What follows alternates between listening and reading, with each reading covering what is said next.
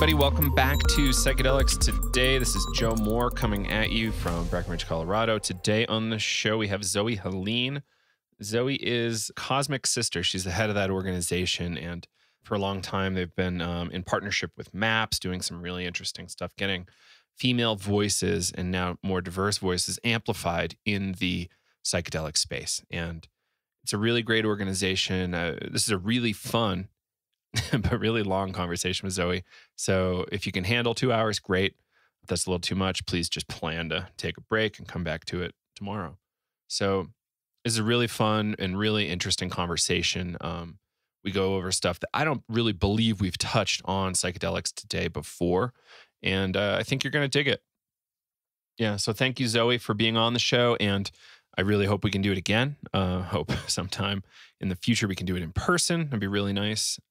So I think that's it for the intro. So enjoy it. If you want to support us, please leave a small monthly donation at patreon.com/psychedelics today, as low as $2 a month. And every donation counts. I promise. It really helps us out and helps us spread our mission. So thank you for everybody that is donating. It's really awesome. And we do some special stuff in there once in a while. So maybe at least just check it out to see if it's something you're into. And we've got a lot of free classes available at psychedelicEducationCenter.com. There's 2 free classes, some less expensive classes, including the DMTX Psychonaut training for $49. We've got a course on psychedelics and the shadow, which is really interesting, and a course with Kyle and Johanna Hila on Carl Jung and psychedelics called Imagination as Revelation. Very interesting one. And you can always buy Navigating Psychedelics for Clinicians and Therapists. If you want to take your education more seriously, that's available anytime. So please jump in there. All available at psychedelicEducationCenter.com. And we've got books too. We've got the Trip Journal and Integration Workbook available at psychedelicstodayshop.com or just our regular site. You'll find it there too. Yeah, I think that's it. Hope you enjoy this episode with Zoe Helene and of Cosmic Sister. And yeah, let us know how it goes. Let us know what you think. Email us at psychedelicstodayemail@gmail.com or hit us up on any one of our socials. All right, that's enough for the intro. We'll see you on the other side. Hi, everybody. Welcome back to Psychedelics Today. Today on the show is Zoe Helene, steward of Cosmic Sister. What is your title at Cosmic Sister? Oh, I guess the real word is CEO, but I don't care for that.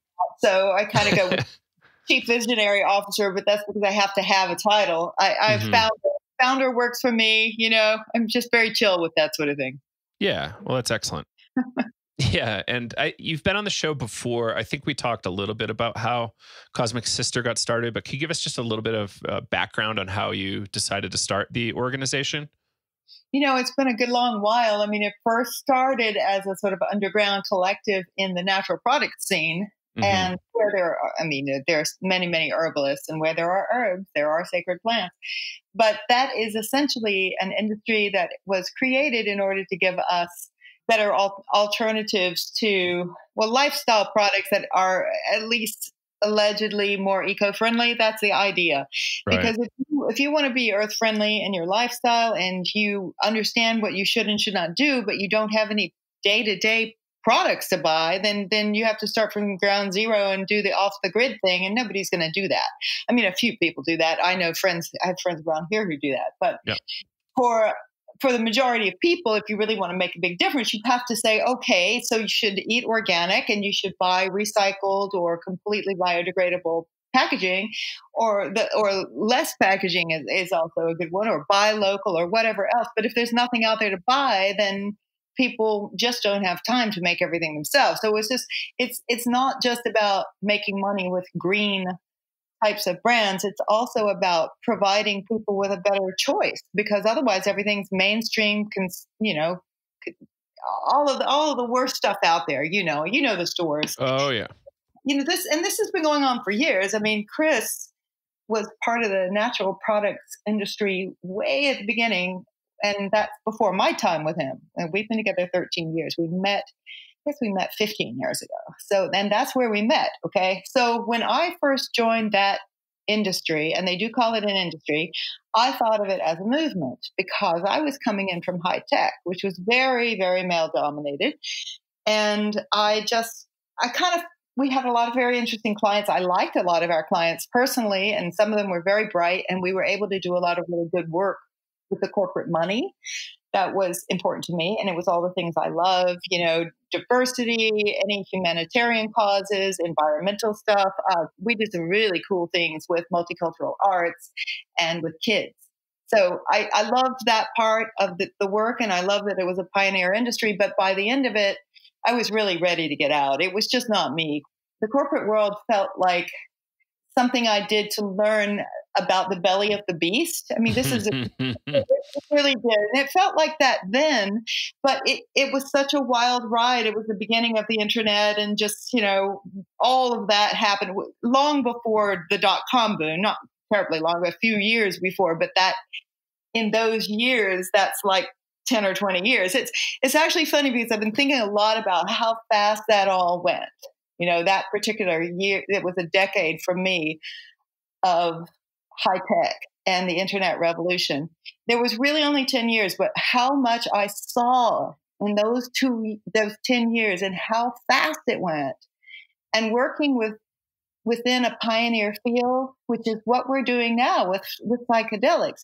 And also watching the beginning, for me, it was these really cool, creative kind of, I don't want to say outcasts, but maybe misfits, hacker types and wonderful nerds from MIT and all the artists and communications people coming in, and people just very wonderful, creative people wanting to change the world. Got it? Because it was all about 24/7 connectivity around the world and access. And we were all we were into all the good stuff with technology. And it got very quickly gobbled up by the big capitalist companies and just entities and individuals. So by the end of that 10 years, I was really working in the belly of the beast. And like I said, the individuals were mostly wonderful. So this is not a diss on them, our clients from way back then, but there were also other pieces that I saw. I watched, for example, intimately on the back end. I was privy to many, many, many millions of emails from people writing everything from the United States Senate to large brands like Nike, American Express, people like that. And that's what we did. We basically helped them connect with their customers one-to-one, or constituents, or subscribers, or whoever. But what we did with that data is learn how to slice and dice it so that it could be analyzed in various ways. And again, we were into the good stuff. We thought, oh, wow, wouldn't it be great if the United States Senate was able to really, send out an email and get all the replies like that night, and within 24 hours they could have all the answers they needed on what's the popular opinion on this issue, things like that, which they could do theoretically if they wanted to. I mean, they're sort of doing it on social media, but not really. Right. Social media did not exist yet. I mean, we did some really early social media, but it did not have the infrastructure that it has today. So it was all about that. It's all about, this is going to completely revolutionize the world. It's never going to be the same again. And the esoteric pieces of that was the human species is creating this incredible way of communicating, which frankly is mycelial. I just didn't have the word for it at the time. I understood it. I mean, because the internet is mycelial. It's not. Were you psychedelic aware at that point? No, not at all. I mean, I was definitely working with cannabis, but I did not call it anything like that. And I didn't even think about it as a plant. I had a lot of guilt around it. Right. I thought it was bad that I was, but I was working with it for real. I mean, it was definitely not something I was doing to kind of fade away. It was helping me understand myself. And I've been working with it since I was 21. And so I was 30 when I joined high tech. Right. So this decade, I mean, listeners are probably like, why is she talking about that? But it's relevant in so many ways today because that particular experience I had, which is multifaceted, because we also invented high tech is psychedelic. It's hard for outsiders to really understand it. It is, and high tech people are also working with psychedelics today. And Silicon. I was in Cambridge, so we were like MIT, but they were always sort of the sister city with San Francisco during that time. Mm-hmm. It was a lot of great drugs come out of MIT. Yeah, and it was fun. You know, when we were in Harvard Square, so we had the Harvard types too. But as it kind of really grew, people started wearing suits a lot. I wore suits. I mean, that was weird. Okay. And by the end of it, our clients were so large that I was wearing very, very expensive suits, and all of the accessories had to be expensive. And, you know, it just was this game of upmanship. If you wanted to play at that level, you had to dress at that level. And it was not my scene at all. And by the end of that, I just really I felt the call to nature. It was, I had 3 Siberian Huskies at the time, and I couldn't wait to get home from work. And we worked hard, and it was exciting, not going to lie, but I couldn't wait to get that suit off, get in like sweats and sneakers and grab those Huskies and go outside in the woods and just walk for hours. It was clear that I was moving away. So when natural products came along for me, it was to leave that and think to myself, maybe, just maybe, this will be better. Maybe it will at least have a larger percent of people who are interested in social change and environmental protection and those kinds of things that I care about. And but I wasn't naive anymore. I just turned 40. That was a big number.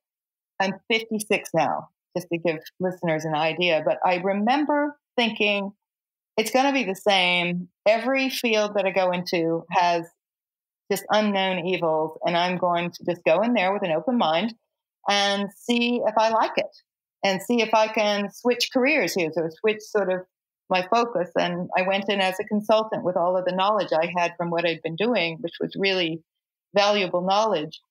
And mostly the natural products industry was not at all ready for what I had to offer. They thought it was 5 years out when they were 5 years behind. But they're all doing it now. In fact, the biggest irony of all is that Bezos bought Whole Foods. That's so weird. See, but this is what I mean. This also comes together in an interesting way, because a lot of what I'm thinking about right now, this time in my life, is I'm moving into the elder category, and that is a weird, weird experience. I'm right smack in the middle of menopause. I know a lot of people will be weird about that and think that's an uncomfortable word, but it isn't. It's just nature, and most women go through that. And that's where I am today. And it is a path, sort of a rite of passage into this, quote, elder, unquote, kind of phase of life. And it's it's just strange. Okay. So when I went into natural products, I already had, I don't want to say cynicism because that's not the right word, but I had some life experience. And I had good life experience when I went from the performing arts into high tech too. I was 30, but I've been working since I was 2, working really great work. I had great work. So it wasn't that I was that naive. It was that when I started with high tech, I really I saw all the goodness of the tool. I saw the potential of the tool to help, not just help people change the world, but save the world, really. And it wasn't about me and my colleagues. It was about pulling these amazing technological inventions together in a way that regular people could make use of them. And that was new. It was new. Okay. People did not have that before. It's very hard to explain that to someone who grew up in a world where they always had high-speed internet. It's so hard. And it makes me feel so old, like somebody like my grandfather saying he remembers having a truck that he had to buy a truck after having a horse-drawn buggy, right, and working himself up to the truck. I feel like that, and yet I'm not that old. And this wasn't that long ago. This is like 1994. to 2004. Those were my years. So the speed at which things change is extraordinary in that field, and it still is. However, now what we have with this is where I'm going with this is I watched corporate America and really what I call cannibalistic capitalism. I witnessed that take over that scene, the high-tech scene. And most, not all, but many of the people I knew who were the most creative and most interesting were kind of pushed out. And the other thing I witnessed was you would build a fantastic brand with really innovative products and everything, like your clients or your customers loved it. And then people would sell it and then they would dump all the team that created it. And then they would destroy the brand. That happened over and over and over again. And it made no sense to me at all. But there was so much money flying about in that period of time that people would think nothing of spending $200, $500 million. It was nothing. So in in tech and in natural foods, you mean? In high tech, not the natural foods yet. So yeah, they were throwing around. It was like dick size. Okay, it was like you'd sit at a table, and they were almost always men. I was mostly the only woman around, and they would sort of go, "Well, I sold the company for $200 million," and the other one would go, "Oh, that's good. That's a good start." And I just closed and just sold another company for $400 million, and it would be, going around the table. I just thought, are they making this up? It was as if I was in some kind of surreal movie. The types of money and they just threw it out at tech companies that didn't have real technology. There was vaporware being sold. There was everybody and his brother thought they had a great idea for the .com business when they had no business plan or anything innovative at all. It was insane. And anybody else who went through that knows what I'm talking about. Okay? Yep. So I was interning in software starting at about 99, I think. Oh, I love it. I love that. In Burlington, Mass, not far from where you were. Okay. You know what happened. And you watched the gentrification and how impossible it was to find anywhere to live at a Port. Not to mention the collapse. Oh, yeah. So, but I always tell people, .com still exists. I mean, Google is a .com. Amazon is a .com. So there really were good .coms. The idea of .com and buying a .com and the .com bust and all, that was people outside of the industry talking about it like it was something they didn't understand what they were talking about. So there is still plenty of .coms that are making a fortune. I mean, Twitter's a .com. Facebook's a .com. Instagram's a .com. They all have .com after them. Just saying. Okay. So I couldn't stand it anymore. And I love the idea of being really part of the things that I had loved doing most in high tech, which was giving money to, environmental organizations. And like I said, multicultural arts a lot of times, and just really supporting those kinds of things and underprivileged kids, a lot of that, which that really meant a lot to me. People who just didn't have what, they were lovely, bright young kids who didn't have books, for example. So we got them books. It was that was great. A beautiful, beautiful part of my position that I really loved it and wished I could have done that full time. Kind of reminds me of the North Star Pledge a little bit. Like, how do we give back when we're doing so well, if we are planning to do that well? Well, the fun part about that was I got to also speak with my favorite clients. Like somebody like American Express, those people were class acts. They really were. And if I would bring them an idea and say, hey, would you like to match this, I think we called them, they weren't grants, they were something else. I forget what we had a name for what we did, but I'd say, look, we're going to give $25,000. Can you? Or we'd say 50 and they'd say yes. So they'd match it. And that made it all possible. Because we weren't that big. And by the way, without going into all the gory details, I did not end up with any money. My ex took it all. We'll leave it at that. So, guys, I don't want people to think that I'm very wealthy and that's why I give these grants. It's not at all the case, and I can completely understand why they might think that is. We were successful. I did make a lot of money, but I never got it. Mm-hmm. And it wasn't just on paper. It was legitimate money. And it's a long story that I can't tell. Yet. Understood. Yep. Someday. But yeah, so then I said, I'm defecting into another field. I'm going to go into natural products and check out the scene. So I did. And here's the gist of it.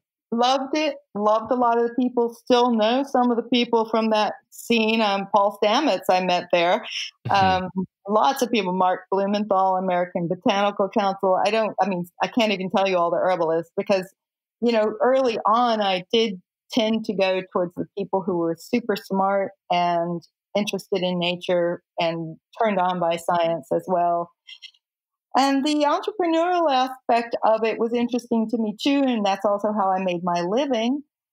But I quickly learned that there was quite a bit of sexism there as well, and it was a bummer, but it wasn't a surprise because, like I said, by then I knew that you can't take a section of humanity out of an entire culture that's basically built on male supremacy. You can't take a chunk of a culture and just expect it not to kind of be similar. You might have a little bit better people in it, which was definitely true of natural products. I mean, the sexism there is nothing compared to the sexism in high tech.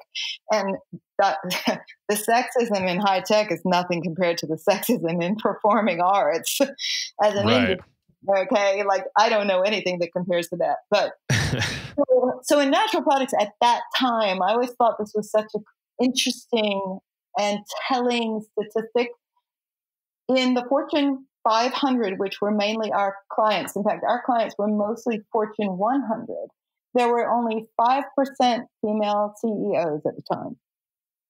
And when I moved into natural products, there were 25% female CEOs. That's a huge difference, but it's still not half. Yeah. It's a huge difference, but it's still not like enough. Absolutely. Yeah, and you saw this little microcosm of people who many of whom had been in there for a while and done really well and made a lot of money. But they also it was still male dominated. And even though many of those men were really great guys, it still doesn't work because the moment you have a domination of something, in this case, gender, you have people struggling to get to the top and people holding those doors, and they're, guarding those doors and letting people in who they think are worthy. And when there's a male female kind of a thing going on, the bottom line is you're going to get young, beautiful women flirting with much older men to get in. And you're going to have much older men accepting that attention.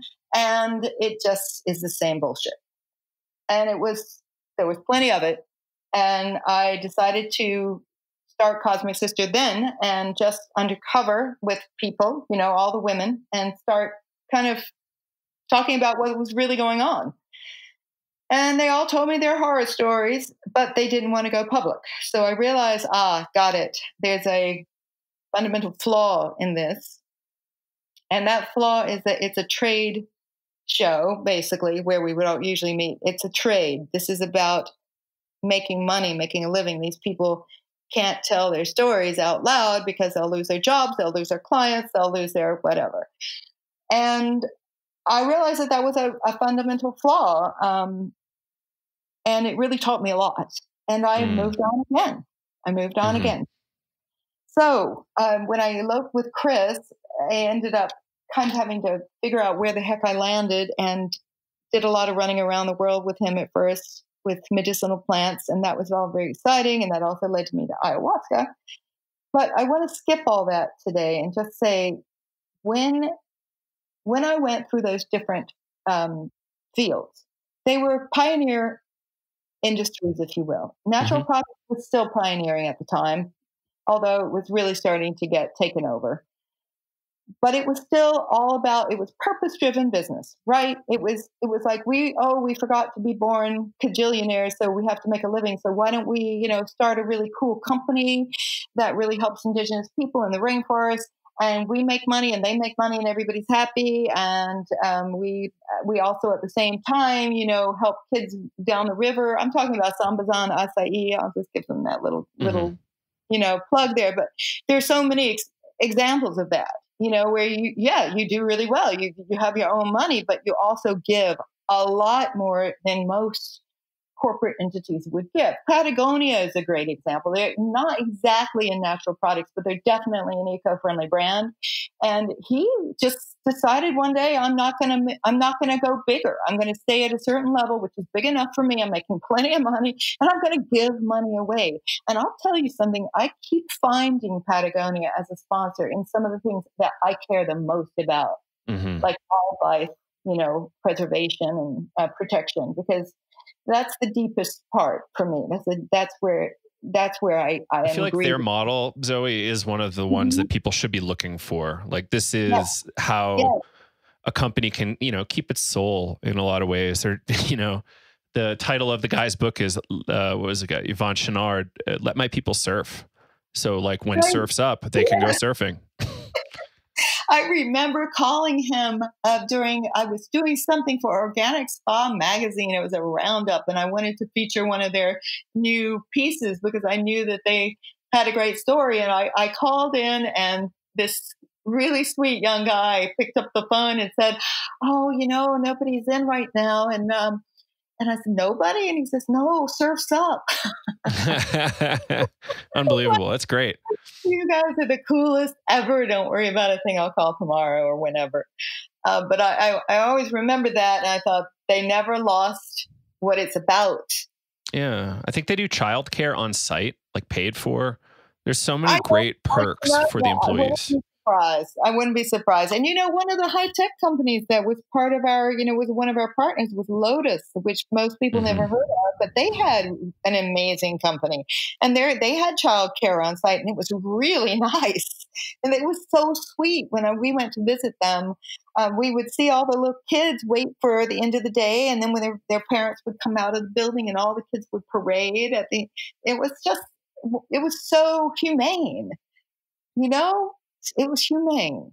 And so in ways that you don't expect it, for sure. These models have been proven and proven and proven, and still look at where we are. Yeah. I'll just say, because I do think this is about psychedelics. I do, because right now the corporate people are onto psychedelics in such a big way. It is happening so fast. Did you see Compass Pathways is doing an IPO soon, or they filed some papers to do an IPO? Which is really weird because they filed as a nonprofit in England. Interesting. They probably have a for-profit wing. Right. Or they're going to just totally transition again, which is going to be interesting. Or no, you know what it was? I'm sorry, I'm misleading. I think it was an American nonprofit that moved internationally and became a for-profit. And then that's when all the money was coming in.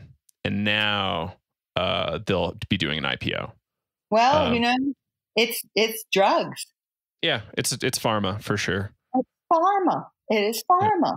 See, my life and my interest in psychedelics is completely different. Like, I'm a purist. I come from an ethnobotanical perspective. I'm not saying that there's anything wrong with the synthetics, because I understand that, first of all, a lot of people would never trust a plant or a fungi. They wouldn't. They want a pill, and they want a pharmaceutical pill. I trust them all, but I understand. Okay. But a lot of people, that's what they want. And I'm not talking about people in our scene either. I'm talking about the masses. Like, if some doctor gives you a prescription, they want to get it at CVS. They don't want to go to a Maloka in the Amazon. That's not where their head's at. So, okay, that's cool. They deserve healing too. But my interest is the poetics and the idea of being co-evolutionary allies. That is just, to me, very, very meaningful. And that's how these sacred plants express through me. When I'm in a visionary space, that's how I experience them, and I love that. I just love that evolutionary connection. And it's really co-evolutionary, because we did evolve with these sacred plants. Absolutely. And co-evolution is a fascinating sort of category within That's biology. Michael Pollan. My favorite Michael Pollan book was Botany of Desire, like more so than How to Change Your Mind. I thought that whole concept of coevolution is unbelievable. It is, and it's an entire field of study in biology, and you can get many examples of that, including wildlife. I'm always telling people, we can't we can't. There's a tree here that's having trouble. Apparently, I just had a tree guy come to the place, and we talked about how can we help some of these trees from after the storm without hurting the wildlife that's still living in them, and can we wait? When's the best time to get to trim or to take down a tree and all this stuff? And he talked about a blight that's coming through, just like it did with the chestnut trees here, and there's going to be some animal out there that depends on these trees to survive, and we don't necessarily know what all those really living beings. We don't really know all of them, but there are certain species that depend on only one, like the monarch butterfly, for example, and that's the only one. The Luna moth, that gorgeous green iconic moth, looks like it's from another universe. It's amazing. I remember seeing those all the time when I was younger. They're gorgeous, and you don't see them very much because they need one particular tree. That's it. If that tree dies, they die. That's what they mean by coevolution and coextinction, which is the opposite side. Right. So my philosophy following that is that these sacred plants and fungi we have co-evolved with them, and without them, we are lost. We've gotten lost. I recently have been doing a lot of ancestral work, and on my mother's side, I did these wonderful fancy DNA tests.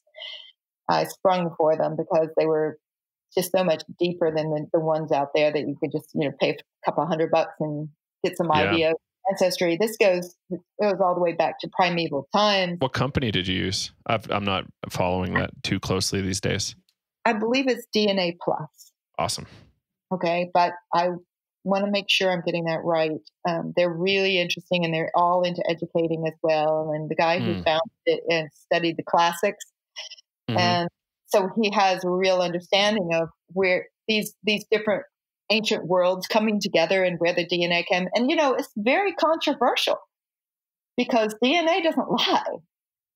You can have a family line, for example, a family tree. Well, there's certainly going to be some love children in there, for example, right? Absolutely. The DNA will tell you that, okay? And I just think it's wonderful, so I don't have any issues, but other people do. So it's very tricky, but I wanted to know for sure. I got I was doing all this research into my mother's side, and I just needed to know. I kept getting these little pieces of historical information, like recorded history, they say. And there were things like there was an Artemis temple in my village. So I knew the village exactly where we came from, and they had been there thousands of years, and they were very, very proud, but they all had to come to the United States because of war and civil war and another war, and it just went on and on for them. The Balkans is quite war-torn. And Greek ancestry, right? In case people didn't know. Artemis is a Greek deity. Yes, thank you. This is Greek. And this village was pre-Greek, and I'd never heard the term pre-Greek, and that really blew my mind. And yes, there was cannabis present. Did you say Cree, Kree, or pre, Pre? Pre as in before. Right, there was, it's super interesting. Yeah, there were definitely people in the Balkans before Greek culture made it. I've been studying the Socratic era, pre-Socratic stuff for a while, so the Greek history is really important to all that. It is important, and there's a lot of interesting stuff back then. When you go back that far, I encourage everybody to do some really interesting, deep work on your ancestors. And if you don't know, if you're adopted or your family just didn't care about that, or you're just, they immigrated so long ago or whatever, maybe they were brought over as slaves. I mean, however your more recent ancestors came to the United States, because everybody came to the United States unless you're Native American, right? Yep. And you came from somewhere. Where was it? And what were your people? And what were they doing? Because they all did some sort of ceremonial spirituality back then. And most religions back in the day were nature-based. So if there was anything psychoactive or psychedelic, they're going to find it, right? And they were passing belong to each other. So I just thought, well, what is mine? What is mine? This is interesting. Pre-Greek, what's that? So I started looking, well, where was that? Well, I knew about the Minoan civilization, and I knew about the Mycenaean civilization. Mycenae is much closer to my village than Crete, but they're all very, very close. Very close, okay? So I thought all of the things that my yaya and papu, that's grandmother and grandfather, they would say to me, and the fact that all of the people from that village were so proud, they would call it Arakova, but Arakova is the Turkish name, and the Turkish rule was like 450 years, and it was brutal. I may have my numbers wrong. I'm still I didn't grow up with this stuff. I'm picking all this up as I go. I'm learning.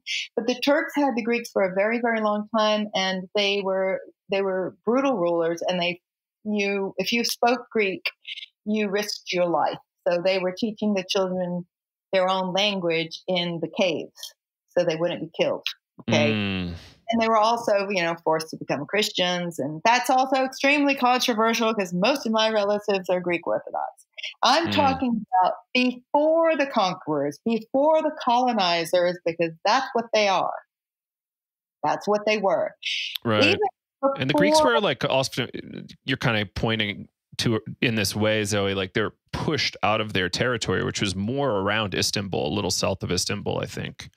Well, yeah. Oh, yeah. Turkey. What is Turkey? Right. What is Turkey today was Greece then. Yes, absolutely. But but then go way back from that. That's just in the last 1,000 years.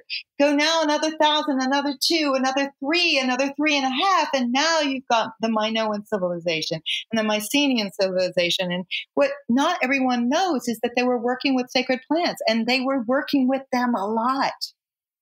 Absolutely. This is, we often kind of minimize it in the West to say it was, I think it's a simple explanation to say it was just the rites of Eleusis, the Eleusinian mysteries, but there had to have been easily 50 to 100 more different psychedelic using cultures in that same region. Of course there were. And that was just the big one that made it through history and was known, and one of the things I learned recently about that, well, first of all, let me just go back.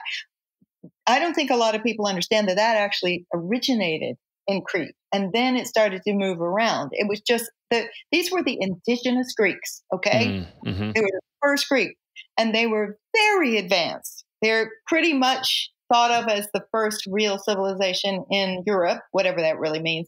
But they were, do a little homework, and you can tell they were super advanced, and they were all tripping. So it's got, I really see that had to go together, okay? It just is rational, right? So also one thing I noticed, and this is a big thing, and it goes back to DNA. So this is how I found this guy who does this specialized DNA. And I found something about the Minoans and the Mycenaeans, and it basically said that in 2015, which is not long ago, there was a major change in how we were able to tell through DNA technology, and I believe it had to do with computers. And they discovered something that probably hurt a lot of archaeologists and anthropologists' career, because they've been debating for a very long time, hundreds of years at least, on whether the Minoans and the Mycenaeans were the same genetically. Well, make a long story short, 2015, they discovered that they in fact were identical with the same people. Now, much more recently, they discovered two also new technology, it's sort of like a drone that flies over, I think, and it can find things in the in the earth. Right. It's like a ground penetrating satellite radar. It's really interesting. And they're finding all sorts of really ancient temples that it's validating Graham Hancock's whole thing. Oh, yeah. As he said, shit just keeps getting older. I love that. That's his tagline now for me. Stuff just keeps getting older. Really enjoyed them. We've done some peyote ceremony together, and they're just really lovely, lovely people. Yeah. And Santa, that's his wife. Yeah, I got to meet them when I was running events in Boston in Chinatown. It was really fun. Yeah, they came out and gave a talk. Boston, was really great of that. We can digress. We could do this all night. So the point I'm trying to make is like I was on this shit, and I was also, definitely exploring with cannabis. Okay, edible. So I was doing medicine work. It was ancestral healing. I was on a mission. I think Chris was in, I don't even know. He was off somewhere medicine hunting for a couple of weeks. So I did this while he was away into the dark of the night. And I just went down into the catacombs of Google, and I'm really, really good at searching from my high-tech days, and I can find really super obscure things. And then I started to put them together like pieces of a puzzle, because you'd have this kind of person exploring plants, and this kind, where they migrated, and this person over here doing DNA analysis, and this person over here doing art. And you just start seeing the patterns. And it was so obvious to me by the time I put the two together, the Minoan and Mycenaean cultures together, it was mind-boggling to me that it hadn't been more widely known that these people were obviously working with psychedelics. I mean, hello, how can you miss the symbolism in the art? It's just, don't get me started. This is a patriarchal thing. You understand, all these people were males. There were no female anthropologists back then. Right, of course. Females were lucky if they got an education. So I also found this. So this is the deal. So the next big thing that happened over there was they discovered two new tombs. They weren't new tombs. They were ancient tombs, but nobody knew they existed, and they were a really big deal, and they were of the Minoan period. However, they were in the Mycenaean area. It's like written music, you mean? There were two big tombs. One was tombs. So like underground category. Okay. Tomb, T-O-M, yep. yes. Yeah, all right. And one was called I didn't really study up for this, but the Griffin Warrior, I believe. They found so much beautiful material that we'd never seen before from that period.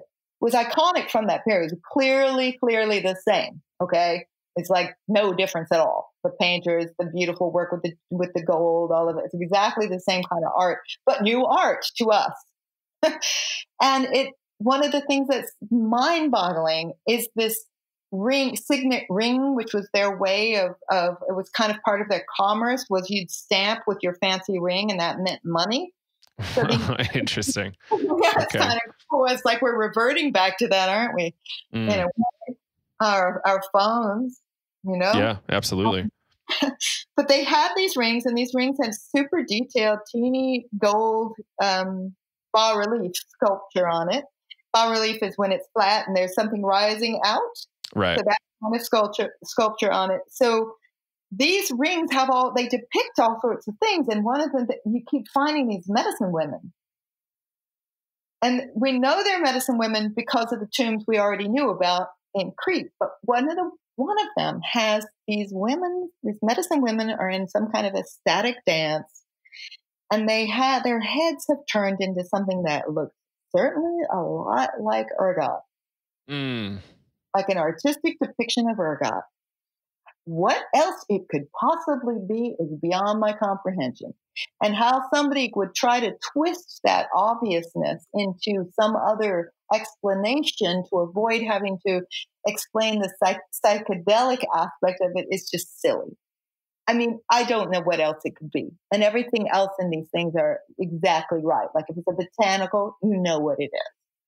It's good art. So I think that was a very clear thing. If anybody was still wondering whether they were using ergot in their brews, well, I think that ring is enough. I really do. But if you really want to still argue it, okay, but it looks like ergot to me. And I was blown away by that. And I was also blown away by they almost were all women. The medicine women were women. I still have yet to see a medicine man. Maybe there is one. And I'm not saying that men can't be really wonderful shamans or healers or ceremonial facilitators. Do you mean like living a medicine path, or how do you mean it? Medicine women, like ceremonial women who held ceremony. Maybe they were also there were prophets or prophecies. Some of them, right? Like Orphic, people you went to, and people who led ceremony. I mean, these are they're very early. There's one called the poppy goddess, which is fascinating to me. She has a crown of poppies, and they're not poppies. They're the poppy that where the opium is, right? The seed pod, okay? And her crown is clearly that. Again, it's anatomically perfect. Everything is perfect. So I just keep looking and I keep finding. And here's the thing. I already knew that they were otherworldly. The culture was otherworldly. And I feel that in my own deepest self. That was the draw way before I was in the psychedelic field.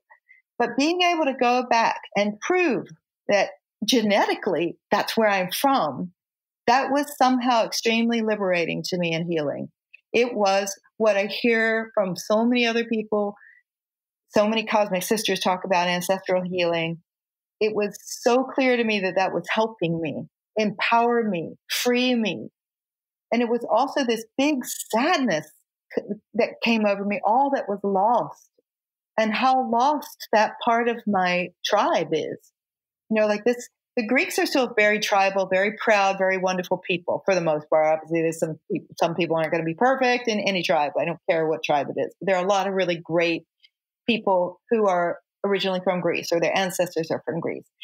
But unlike all different immigrants, the Greeks, wherever they go, still consider themselves Greeks.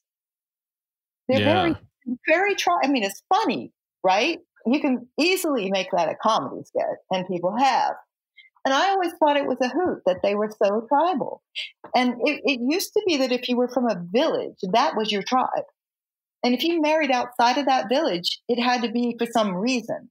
It was not something people did. But they were tribal. Like the common example is just Greece and Sparta, Athens and Sparta. Like that rivalry is really interesting. Yeah, our village is sort of right in the middle. Oh, really? It's very close to Eleusis. It's like a day walk or less. Well, it's a very, very interesting village, and I didn't realize we were going to talk about this, but since we are, I mean, I could do this on my dad's side, but not as much. I'm just starting that journey. But my mom is full Indigenous Greek. I mean, if there's anything else in there, it was because of somebody who came through town, and it maybe wasn't a love thing. Got it? Right. So this, because of where the village was situated, it was a destination point. Well, why would it be a destination point? Because I'm brought up thinking we were just little peasant people, okay? Because that's what we were forced to become, just like any indigenous people that gets taken over, right? They're looked at as people of the earth. Well, they are people of the earth. They were all farmers. They lived off the land, and they still do, and it's beautiful there. But it's not like it was looked on with a classist approach. As opposed to, wow, these people know what to do. They're all living past 100. They without any so-called modern medicine, and they have all the food you could ever want, and clean water and good teeth. I don't even know how that happened. I think just must be the water. I mean, they were living a beautiful life for the most part. Okay, so here's where I just had to know what all these different things that I kept finding during that stretch of at least 3,500 years. At least that long. Within that stretch, there were periods of time. And this is important because people are talking about decolonization. So hold on and just hear me out. Because colonization goes back and then goes back again and then goes back again. It's very complicated. It's not just decolonizing the United States of America. It's decolonizing from all the colonizers. Colonizing forces have been on this planet since the beginning of time. In little ways, in medium ways, in big ways, and it's still going on. I'm thankful you said that, Zoe. Like, people just always want to point to North America, and it's like, no, this is a worldwide and very historic phenomenon. This is sadly so kind of like baked into our DNA in some cases, unfortunately. Yes, but I really appreciate that. Like, how do we reclaim our history? Well, and it's a complicated subject, but it's very important to me. And it's important to a lot of people. And it does relate back to Black Lives Matter in so many different ways. So hear me out. So basically, I kept finding these little pieces, these jewels from my village, and it started to really upset me. Because I was like, we were hoodwinked. My mother's family was hoodwinked into thinking they were little peasants from a village that came over dirt poor because they had been destroyed by so many different outside forces, including Hitler. Okay. Mm-hmm. So it just was one after another after the fall of Greece, which was the Romans took them over. That's another story. Okay. But those were the first colonizers. However, they weren't. That's the interesting thing. The first colonizers were the ones that came in and took the indigenous Greeks and made them what most people think of as ancient Greeks. The Hellenic Greeks, the Olympian Greeks, were not the original Greeks. They were colonizers. Got it? I would like to say refugee/colonizers because the Turks pushed them out of their home. I don't know if that was the right time period. I'm thinking like 3,000, like before Plato by like 1,000, 2,000 years. Okay, well, let's just say this. Yeah. From what I gather, and this could be all bullshit, but it doesn't seem like it, mm-hmm. the indigenous Greeks were mostly okay about it. They were like, come on in. Do you need food? That's my understanding. It seems sensible. Yeah. Like there was plenty of land at that point. There weren't enough people to like, there wasn't enough food to make enough people. And they did mix, so, and then that, the people who came in took a great deal of what had already been created culturally by the indigenous Greeks, and then they embraced it and made it their own, which people today would call cultural appropriation, right. Which it was, but it was also done beautifully. It was really more cultural evolution because, but it was also very different and it led to patriarchy. So you got to, when you look at history, you just really start seeing these patterns and you start to look at a lot of what is being talked about in our culture and our psychedelic culture and subculture, things like decolonizing, which again are very, very important to me. So I just want to put this out here. In my opinion, it's not the first time I've said this publicly, the really taboo subject is what is at the bottom of the colonizers most people are referring to in our scene. They're talking about more modern times. Sort of the big ones, Britain, Spain, Portugal, the Dutch, and Brutal. Who am I missing? French. Yeah, the French as well. Yep. Okay. So, and all of these big colonial forces had what in common? Patriarchy. They had patriarchy, but they had something else that goes together with patriarchy. Oh, Christianity. Thank you. Whew. Oh, you're speaking my language. Cool. Okay, good to know. Well, I think quite a few people are coming to these conclusions because you know what? They're facts. This is a fact. So when you really start to open up and look and you want to get it, you're kind of like, yeah, but what do they mean by the colonies? Who are the colonizers they're talking about? Okay, let's look at them. Who are they? How did these people think? How did they get to a point where they believed they were better than the indigenous people that they killed or enslaved or made indentured servants, depending on who they were? Okay, because Irish didn't fare well either, for example. Right. And that's a lot of my lineage is Irish, Scottish. We were very brutalized.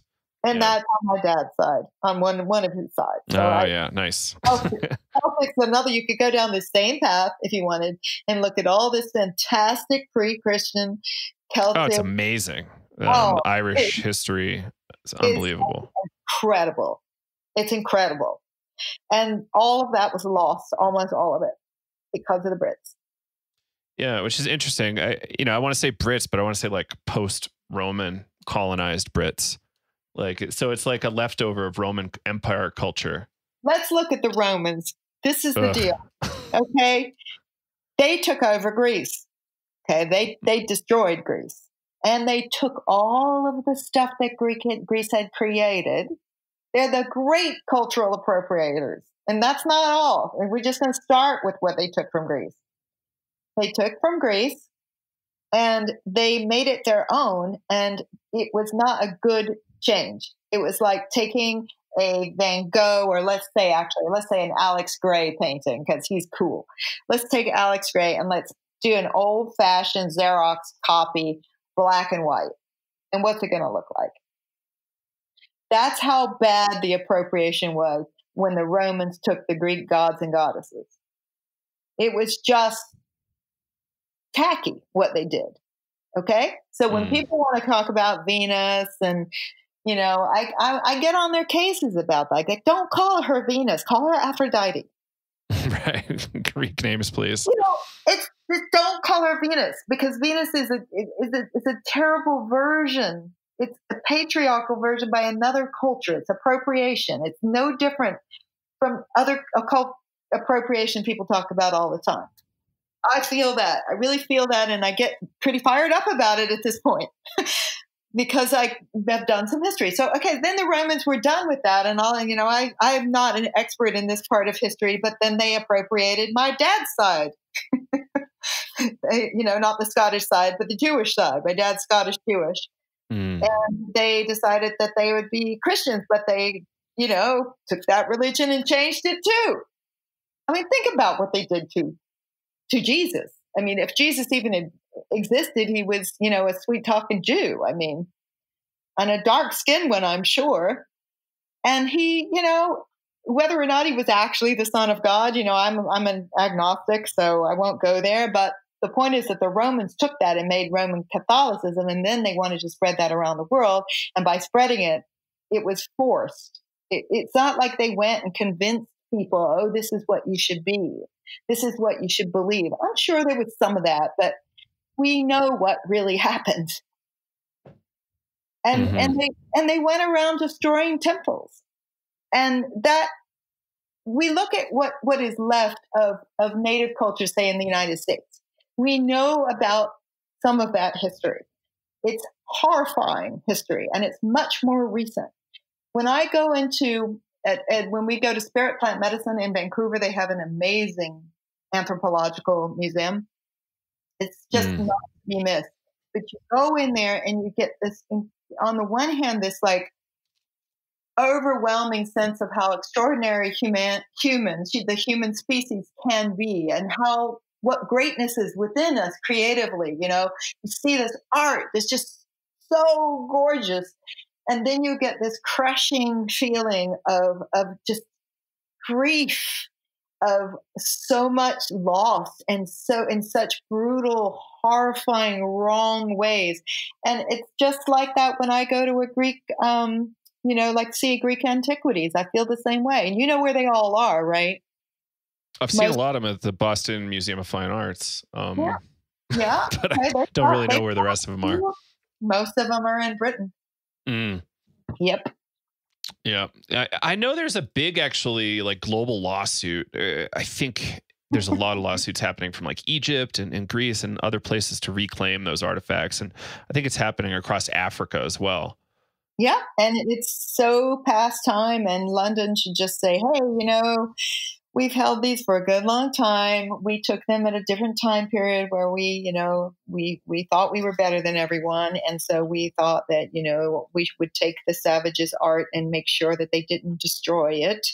And we'd take better care of it because we're so much more sophisticated. And then we're just going to steal it. And we're going to keep it.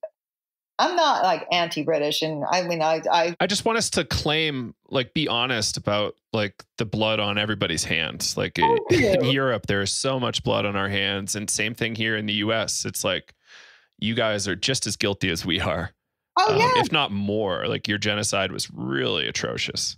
Oh God, it just goes on. But you go back to that taboo subject of what's in common, what the colonizers have in common. And a lot of my Indigenous friends have come to this conclusion, and that feels really good, because to me, that's a path to freedom. If your people were almost entirely wiped out by a group of people, or forced to be slaves, or all of the above, why would you want to follow their spirituality? I really feel, and it will upset a lot of people, and I'm sorry about that, but it doesn't make sense to me. If you're on the decolonizing path, you can't keep the colonizers' spirituality. If you're going to talk about the other things that you're getting rid of, great. Get rid of that shit. All the shit we've been taught about, including patriarchy, and all of the racism, all of that, colonizers. It's very convenient when you want to take over a group of people for whatever reason, to just sort of start splitting people up and telling one group that they're better than another group so that there's a hierarchy. There's a movie, if you haven't seen it out, I really recommend it, called The Nightingale. No. I think it does a really beautiful job expressing that. It's a beautiful and really hard to watch movie. And it's coming out of Australia. It's about the Australian Aborigines, and at a time also when a lot of Irish were being sent down there as criminals, but they weren't really, a lot of them were just fighting to survive, and they'd be like petty thieves, and they were sent down to Australia. They were supposed to be able to work off their debts, but they all often could never get out. And it was just, excuse my French, it was a shit show. And they did a beautiful job. This is one of those movies you should not miss, especially if you're interested in decolonizing or looking at the past. I'm in.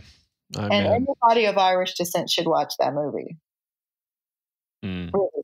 Okay, because I thought they did a brilliant job. So this stuff is really interesting to me because I too feel that my ancestors, I'm talking about my mom's side, but this could totally go the other way, the Scottish and the Jewish. Okay, I could go down those paths as well.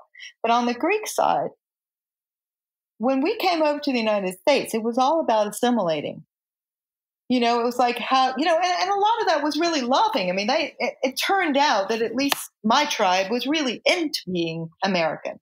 Like they thought, we're going to come, we're going to start over. This is a new country, and we have, the world is our oyster. We're going to do well. We're going to thrive here, and we're going to rebuild. It was very, very hopeful people, right? But in the process of doing that, on the one hand, they held on to some culture with just a hilarity, really, I grew up, it was the Greeks and the Americans. And before that, it was the Greeks and the white people or the black people. And that's it. And if you were from another country, you might be like the Mexican people or they were very interested in where you were from if you were from somewhere else because they were immigrants, right? So this was all loving, but it was still super tribal, which is really kind of hilarious. But it was, and it still is. And so what would happen was you were Greek or you were someone else. But at the same time, in the outside world and the way they dressed and the way they, learned to speak and do the things they did, they all assimilated. And then the only other piece that they held on to as Greek was Greek Orthodox, which to me is not Greek. And I would say this is the same for many others, especially in South America. But again, this is a taboo subject. It's going to upset a lot of religious people. And I don't mean to upset anybody. All I'm saying. Right, it comes in with the Roman Empire and the splitting of the Roman Empire. It's nothing to really do with indigenous Greek culture whatsoever. It goes on, and you follow those main colonizers that the indigenous people here in the States are talking about. They all come from that line. Like even if it's France, it's still religious. I mean, not one of those people were not thinking.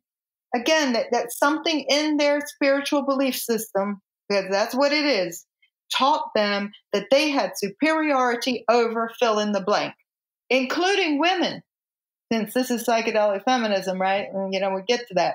People don't like to talk about male supremacy, but that's what it is. If you think a female is less valuable than a male, then you are a male supremacist. That's the end of it. That's it. That's what male supremacy means. It means thinking that the other gender, or genders, as it turns out, are less than. They're not as important. The boy baby's more important, et cetera, et cetera. Right.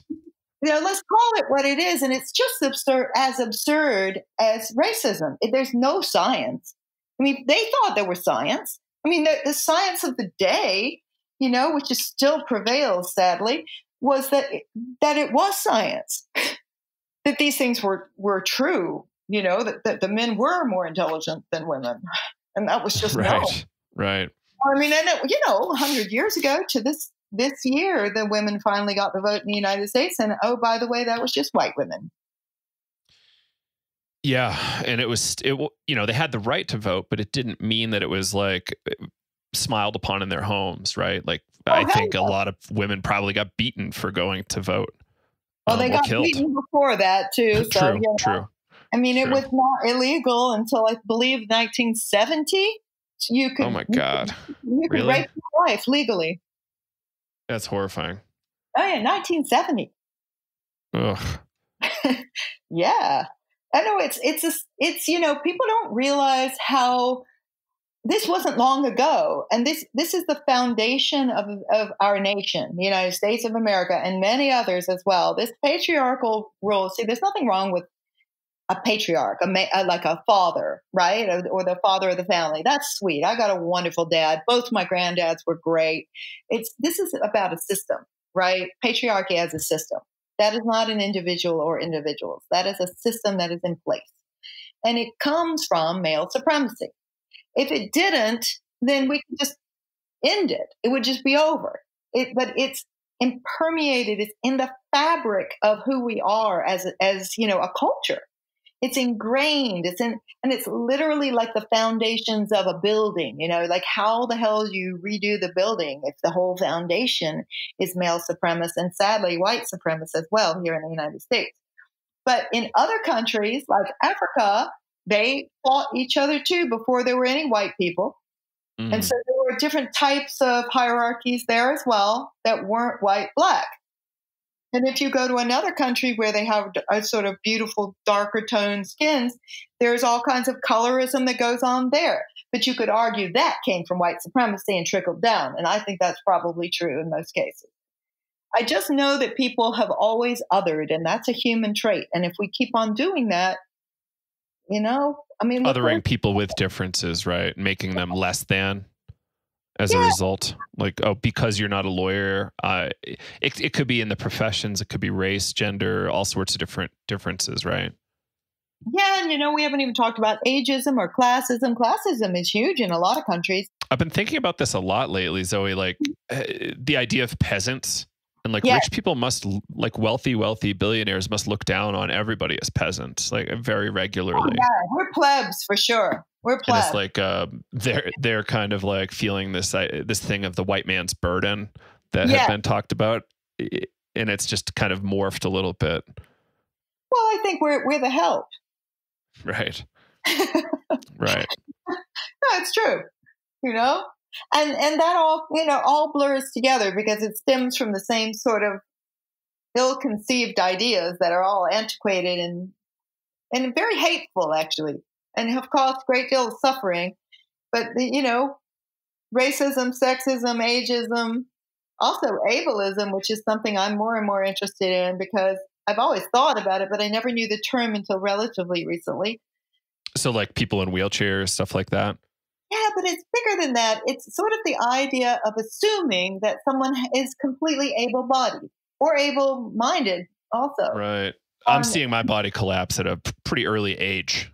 Honestly, I was like this rock climber, like doing all sorts of extreme sports, and I'm just like collapsing. So this idea of like ableism is becoming really big for me, and it's really interesting. 38 maybe. Okay, but you're feeling that you pretty much push your body to the limit.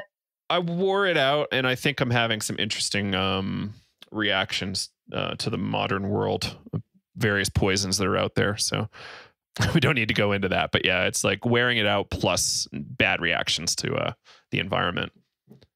I'm sorry to hear that. And thank you. It's not going to get better. It'll. You're so young. Yeah. No, it's true though. As we get older, we definitely start to wear out, no matter how well you take care of yourself, and especially if you've had fun in your youth and done what you really love, like rock climbing or dancing or many other things. Oh yeah, there's plenty of them.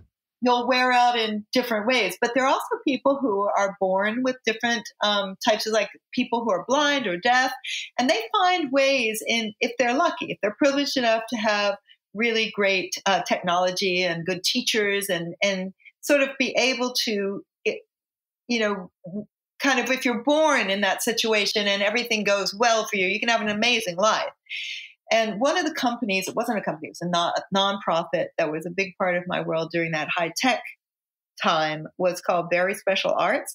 And that's where I learned most of what I learned about the different types of what they called disabilities. The language changes constantly, so I really don't know what.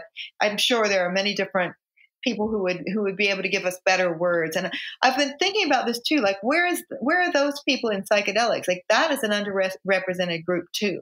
I've really thought about the fact, like, you might have run into Caitlin. She's part of Cosmic Sister, and she's really cool. And her younger brother, was born deaf, and a remarkable young man. I've not met him, but I've heard and I've watched him on social media, and he's really quite astounding. What he's like, doing whatever he wants with his life, and he's quite talented in many ways. Okay, I think about the fact that if he came to Spirit Plant Medicine or one of these conferences, we don't have anybody who's interpreting. We just assume that everybody who's going to come to these conferences can hear. I'm going to a conference. When is it? I think it's in January. It's online. And this is the first one I've seen the ASL people being highlighted, and we're being told that there's ASL interpreters. Where is that? I'll pull up the name of it. It's like Psychedelics and Madness or something like that. It's I'd love to know, because they deserve kudos for that. Yeah, it's the first time I've seen any kind of like shout out. Here's what it's called: Psychedelics, Madness, and Awakening, Harm Reduction, and Future Visions. Wow, Lily K. Ross in Cosmic Sister. Oh yes, She'll be on a panel with me, I think. Good for her. Yeah. Well, I'm very impressed by that, and we need more of that. And I know that a lot of it is about money, that, so many of these conferences really are just scraping by, but that's no excuse. Right. They're selling out, and we need to just charge slightly more so we can afford it. And people need to pay for that, or sponsors do, or something. We have to consider it a part of the conference, And I mean, when I started this work with the grants, the early work with the grants was really because we would go to conferences and there would be just almost no women up there at all. Right. And so this is not that long ago, which is a very good thing, because it makes me feel like our community actually changes quickly compared to the rest of the world. I have to say, I'm impressed that we did. And we had to work at it, but we did it. I mean, when you go to most of these sites now for these conferences, they're mostly about 50-50 male-female. But you have to understand, that's a very basic diversity dimension. That's right. Like, first of all, gender is fluid, right? So what about people who don't really feel like they're either male or female, or they're, non-binary or gender fluid or queer or whatever word you want to use? Anybody, that not everybody falls into male or female. And that's another part of diversity that's been recognized as underrepresented in psychedelics, and people are doing really good work with that. So I love seeing that, because that's just, what a shame to just not to celebrate that element. I mean, I come from the theater, so to me, it's a celebration. I want that energy in the scene. It's a ludicrous idea that they felt excluded in some way, but it's true. I have not seen a lot of I've seen mostly males, and then when forced through things like media and a lot of podcasting and other people talking about this issue, for whatever reason, the men in charge, and they are mostly men, did the right thing, and we managed to get about 50-50 male-female. All right, so after that, the next stage for me was to start to talk about, within that, we need diversity. And diversity is not always black and white, as in black people or white people either. It's also times of life. It's also the type of expertise. It's the what are they going to share? Are they going to share, also about, if it's about psychedelics, which psychedelics are they expert in? Are they psychologists? Are they artists? Are they philosophers? What is their, what is that? Like the diversity has dimensions, but then it was blatantly obvious to me too that there were almost no Black people in psychedelics. That was very clear right away too, because I don't come from worlds like that. That's just not my scene. So it was just kind of an obvious, and it's a shame. But there weren't a lot of people who were willing to come out at that time, and that's because of racial disparity. A lot of it. Just these these substances are illegal in many cases. So if you're Black and living in the United States, maybe you don't want to risk that. Yeah, like you don't really need a bigger target on your back. Yeah, thank you. So I know there are plenty of Black people in the 60s and 70s indulging. I mean, look, Jimi Hendrix, hello. Yeah, I love George Clinton. I'm obsessed with George Clinton. Oh, amazing. And I just think Jimmy was a genius. Also him, yeah. Yes. So, I mean, you think about that, and then you think about this lack of, and it's not the same now. I mean, things have sort of broken out in psychedelics from Black Lives Matter. And I love it because it happened out in the world, and then it happened in our scene. And it's beautiful because it had to fucking happen. I'm sad that it took this second wave of Black Lives Matter to push psychedelic conferences into doing the right thing. It took too long. I've been pushing that for years. In terms of like statements of solidarity or just getting more Black voices on stage? Action. How do you mean that? Getting more Black people on stage. Oh, right. Yeah. Yeah, and not just that. Giving scholarships, bringing people in, giving them voice, lifting their voices, get access, if not money.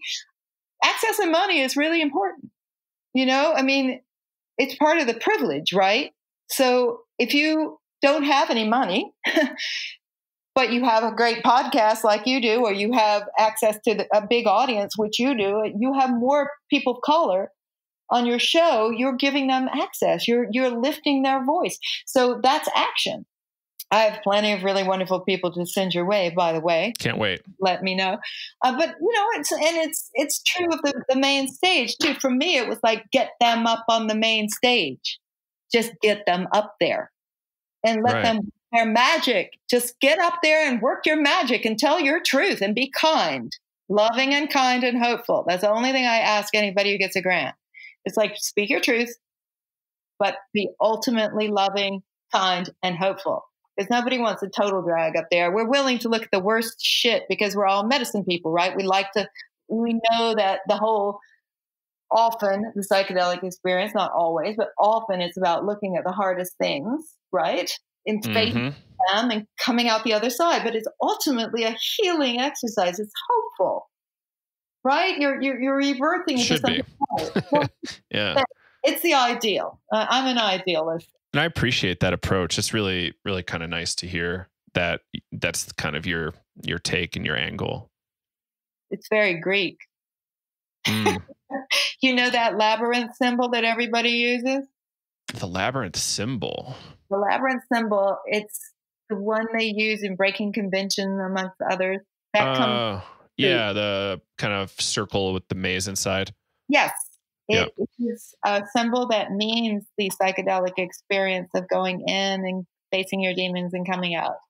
That's what it is. Yeah, I think Minotaur right away. That's it. The golden thread. It's exactly that.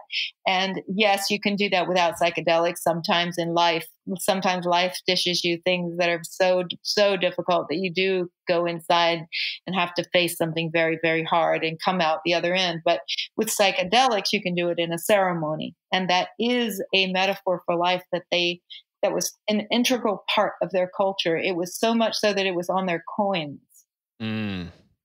So that's how I see it. I'd see, it's also fun. It's sometimes just fun to get high with your friends. That's nice too. But intentional work with psychedelics is the thing for me. Plant-based psychedelics, specifically like ayahuasca. Definitely, but peyote too, and mushrooms too, and you can definitely journey with cannabis, and I do often. I think all of them you can take journeys, and you can be intentional about it if you like, and you can go in and face something that's difficult or not. Sometimes it's not difficult. Sometimes it's really exquisite, and sometimes Mm. it's a mix of both. Often it's a mix of both, right? But Yeah. I see what's happening with Black Lives Matter and other things, sexism, racism. The Me Too movement has also been huge in psychedelics and desperately needed to happen. That was very big. And it's not like it's over just because it's not trending on Twitter. Right.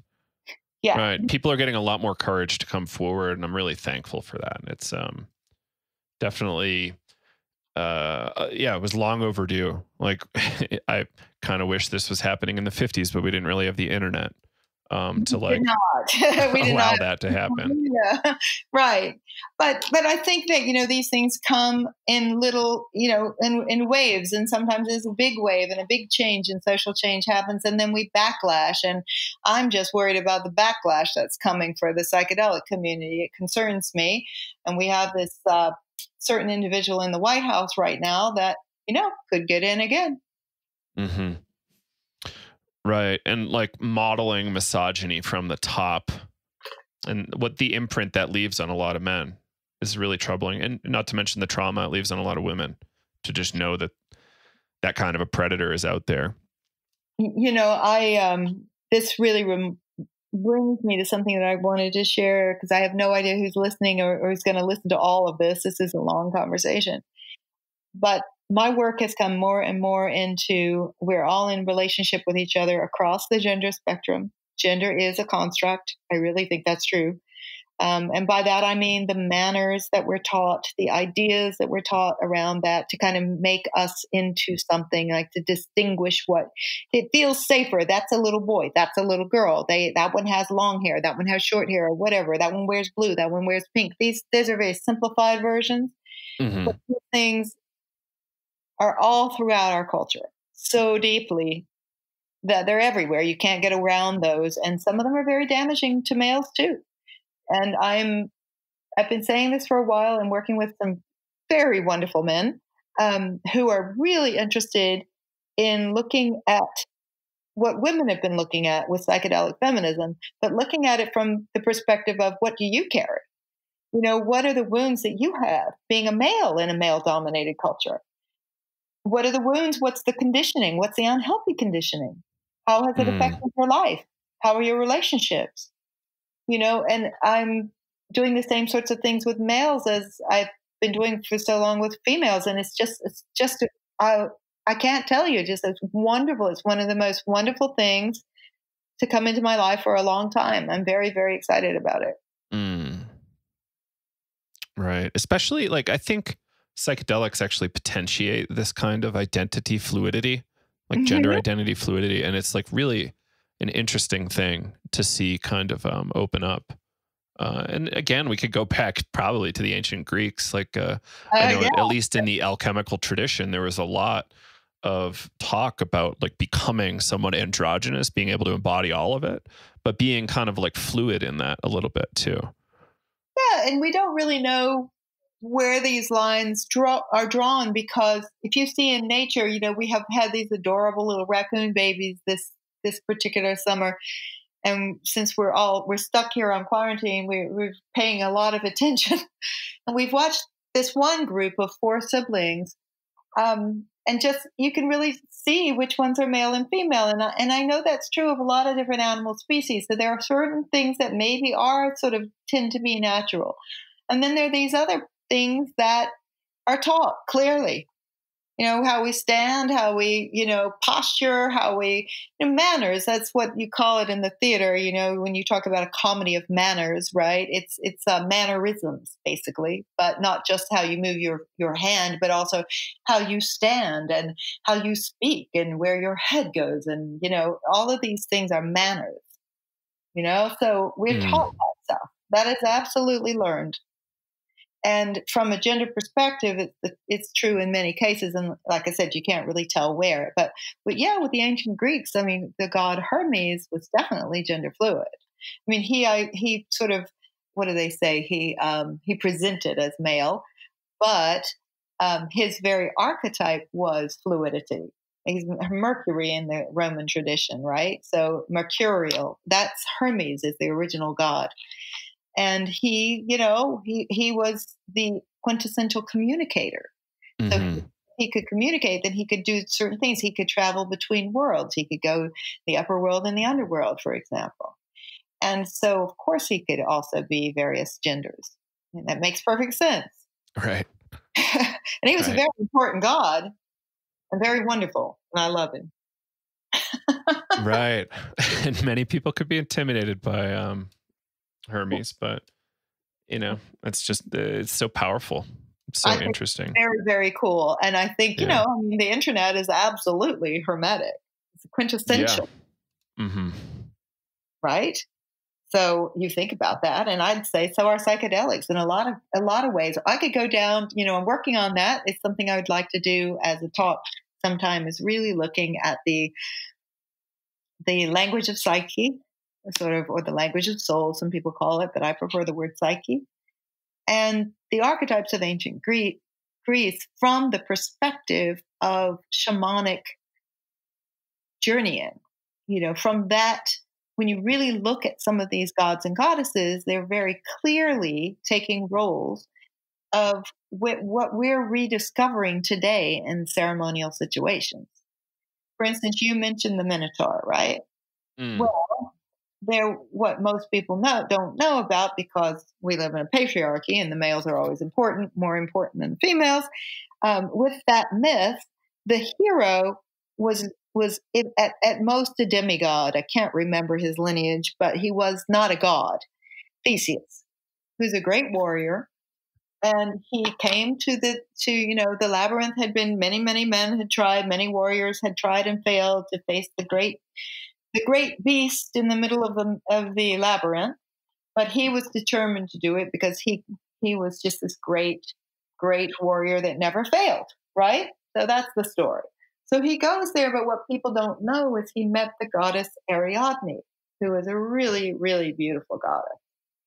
She fell in love with him. And she said, if you take the end of this spool of thread, the thread of life, by the way, which is a big metaphor, I will hold the other end of it. And you can unravel it and walk into the center of the labyrinth. And I know you don't think you need it. You'll be able to find the end. But when you come out, that's the hard part. It's the coming out part. Just follow the string. I will be here. I will not leave until you are safe and out. And you can go in and then you can face that great, scary beast and slay it, which he does. And he comes back and he follows the string. And for a while, they're together. And then he abandons her, as heroes often do. But then she ends up with Dionysus, who is infinitely cooler anyway, and also definitely psychedelic. So the point is that she kind of had that almost, if you were a psychotherapist in psychedelics, you might play an Ariadne type of a role. Or if you were an indigenous shaman or healer or Naya or whatever you want to call it, your tradition calls a healer, you might have that as well, where or a trip sitter too. I got you. But the metaphor is beautiful because it says you have somebody here who loves you and is here for you. I will be your anchor. You go in, you deal with that thing. You go far, far in or far, far out and face the hardest part of your journey, right? And just knowing that there's someone there allows you to do it on a different level, I think. Mm. They knew that. They knew that way back then. And the reason is because they were working with psychedelics for a very, very, very long time. And we are just rediscovering the same thing. We're going to come to similar conclusions because guess what? We're humans. And they were too. And we haven't really evolved that much in terms of humans, the species itself. We really haven't. We're a bit bigger. We're not smarter. Right. You could take anybody from pre-Hellenic Greece and make them an astronaut, I believe. No problem. I think so. Probably Egypt too, and other places. Mm-hmm. Yeah. You know, but I think that these things are so part of the rediscovering and, to me, ancestral trauma, because that was lost, and that upsets me because all of my extended family that I love so much was still very special, but really crippled by a foreign spirituality. Mm. And I know that to them is truly sacrilegious, but we're talking about, what was it the other day? I share these with Chris because they just like, you have to see this one. I think he showed this one to me. It was literally the Greek Orthodox Papa, some big priest, declared yoga to be incompatible with Christianity. I've been seeing this in like Christian magazines since like the early 2000s when I was in my undergrad. I would just like pull it up and go, oh my goodness gracious, this is what they're taking their time to write about. It's really threatening to them. It's really, yeah. Well, I think it's hard to figure it out, but it's like a new form of introspection and a whole new religious structure that they might try to adopt or explore. But they all talk about, like, the magazines I was reading they were talking about possessions, like demonic possessions. The Roman guy, what was his name? This is even bigger than in the Vatican. He is the chief exorcism officer. That's awesome. That's a great title. I don't know. Now that's the title. But he said basically that yoga was of the devil, and that's all there was to it. It's just simply right. Yeah, I know. But when you look at something like that, it's just so absurd, right? Mm-hmm. But they're very powerful. They're very powerful people. Mm-hmm. And just by speaking out about them publicly, that's a great privilege that the United States still sort of has. We as United States citizens still have freedom of speech, at least supposedly. Yeah, for now. The right to assemble is becoming a little touch and go. Yeah. It's a crazy time to be living right now, but it is in a lot of ways like the classic psychedelic journey. It is, as a country, as a nation. And, we're not alone. This is one of the most beautiful things to me. I grew up in New Zealand half of my life, and I still have a lot of really wonderful friends and family there, including a lot of Indigenous people from New Zealand. Mm. And I'm in touch with them a lot in social media. And so I love what they post. And my Indigenous friends here in the United States also post some great stuff. These are also women in our expert advisory board. So I keep up with their posts and I learn from their posts also. Try to keep up with it. You can't keep up with it because all the politics is different. It's very different from Maori than it is for somebody, let's say, I don't know, and even different parts of the United States and Canada. We're dealing with different countries and different histories, but it's still the same sad story. That doesn't change. These Indigenous people were living there, and along came these, colonizers with their ships and their guns and it's the same story over and over again. So I don't know why I was saying that. I was in communication with them. What was it I was saying? It's like this global situation is not just alone a crisis. I think we're not the only country in crisis. And it feels to me like there's this idea of ego death. Like this is happening globally. And we're going to have to die as a global civilization, be born something new. I don't know what that looks like, but that's just the sense I get. I like that a lot. Yes. What I was saying about the reason New Zealand came in is, even this also happened when Trump just got in and there was a women's march. That was the first time I saw this, where other countries marched in solidarity and took videos and put them up online. And so they were all the big news entities were playing them. And you'd see these like thousands and thousands of people across the world marching for us. Marching for us. And Black Lives Matter. They did it the same thing. I mean, in many countries, people marched for us. And we're also in many cases dealing with their own racism in their country. So they were marching for themselves also. Like in New Zealand, the Maori are treated like black. They're the black people of New Zealand. They're not just the indigenous people, they're also the black people. A lot of them are very light skinned, but they're still Maori. So they have the same kind of racism there. It's the same people that came and colonized us, came to the United States, almost exactly the same people, just a little later. Did you see the movie about the Maori boy orphan? Is this a new one? Something about the Wilder people. Yeah. Oh yeah, that was a darling movie. Oh man, yeah. Yeah, melted my heart. Oh yeah, very lovely. They do some good movies. They really, really do. But these things sadly are all over the world. And of course, when we go to the Amazon, which we don't know when the heck we'll ever be able to go back down there, but you want to hear a pet peeve. I understand there is such a thing as cultural appropriation. I also understand that there is definitely such a thing as taking advantage of people who don't have the same means as you do, and in that case just happen to be indigenous also. So going down to Iquitos, Peru, for example, to experience ayahuasca in the closest thing we have to traditional setting, picking the right center is extremely important. But if you do, then it's a beautiful relationship with indigenous people. And they appreciate being able to be full-time healers or to have a restaurant or to sell their art so that they can rise out of poverty, because guess what? They are indigenous people who were taken over by colonizers, several different waves of colonizers, and they lived mostly in poverty. So this was a way to help lift them. And the idea of ayahuasca centers and ayahuasca tourists, quote unquote, going down and taking advantage. I know there was some of that because there are always going to be bad people. And there are also really crass, stupid tourists. There are. Okay. But most people go there as a pilgrimage. And if anything, are guilty of kind of romanticizing the indigenous people. In this way that they're very ignorant, a lot of ignorance, where it's like, oh, they all want to run around in grass skirts. No, they want a cell phone. I'm helping a young woman go to college. She's from a village. She's Shipibo. She wants to finish college, but with quarantine she has to work online. She can't afford it because there's no high speed in her village. She lives in the middle of nowhere.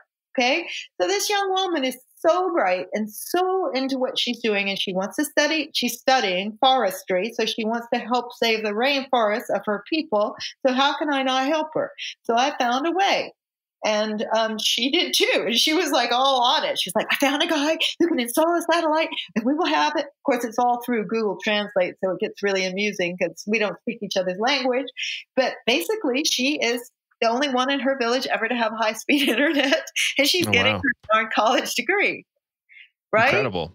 Yeah, it is. And what's cool is, as this, we don't, well, here's the thing. She tells me what's going on down there, and it's not good. It's not good. So all the ayahuasca tourism, I hate that term, but all of that dried up because people had to leave the country because of a global pandemic. So what do you think happened to all those people and all their businesses? I mean, they don't have what we have. The market's closed. It's not good. So I hope that on the other side of this, there will be less talk about how it hurts the people in Iquitos to go to Iquitos to experience ayahuasca so that the money goes into their hands instead of somebody in another country that has nothing to do with them. Unless it's somewhere like, Colombia, where it's part of their indigenous, tradition as well. That's okay, but it won't be the same. It'll be a different tradition, but I've heard it's pretty wonderful. So I have not had that experience. I really look forward to it someday when this is all over. But what I'm saying is that people that we actually know, children who we've watched grow up, people who we've seen get married, people who we've helped through college, people who we've done ceremony with, who run centers, who run restaurants, these lovely people we know are now, lucky if they got food. And who has the money to help them? I just had to pick a couple of people specifically that I knew. I just had to say, these are the ones I'm going to support, which feels rotten, but I don't have that kind of money. Right. And I know others are helping. There are a lot of other people who have truly been moved by ayahuasca, their ayahuasca experience, and they are real givers, and they understand sacred reciprocity. But like anything else, it needs to be consistent to really help. And that goes back to Black Lives Matter. I just want to say, I hope people hold on to this change, because you can't expect it. Let me just put it this way. It's not a trend. Anti-racism should not be looked at as another damn trend. It needs to be something we keep working on, and you can't quit. Environment's the same, all the big things.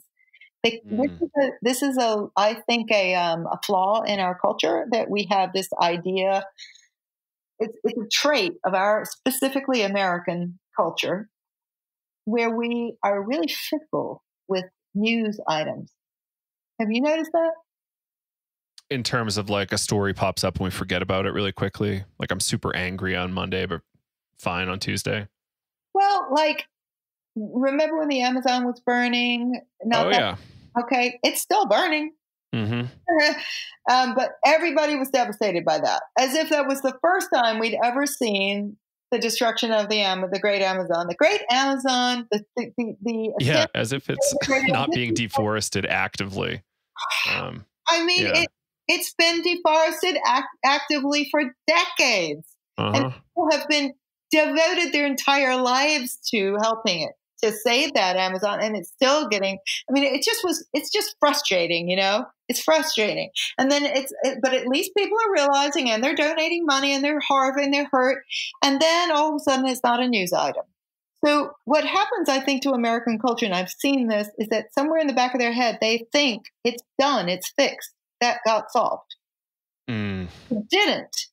And that's the same with sexism. It's the same with racism. It's all of these big social and environmental issues should not be considered trends, including in the psychedelic scene. Mm-hmm. Yeah. Like, let's always remember our history and remember what's happening around the world, I think is a great way to look at it. There's so many things still going on. Like there is actively slave labor in the world. There's actively human trafficking in the world. Some places it's kind of legal and encouraged, I think. So like we can't forget this. We can't. It can't just be about us. And we have to continue to fight.